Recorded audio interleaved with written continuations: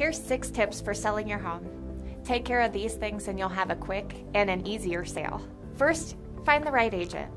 The right real estate broker will have strong negotiation and contracts knowledge. Your agent should also have strong marketing strategy to bring you top dollar for your home. Second, find the right price. Your pricing strategy will have a large impact on how long you're on the market and how much you end up selling your home for. Remember, setting a higher price isn't always the best way to get the highest price at the closing table. Make your house clean and uncluttered without a lot of family photos. Cleaning and staging can be a strong substitute for a renovation.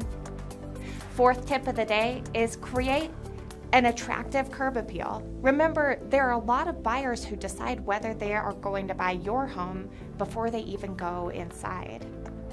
Number 5, there are quick repairs that you could make. These small little honeydews that have been in the back of your mind, those are worth doing before you go on the market. It will make a big difference for the speed of your sale and your bottom line. Number 6, your last tip of the day.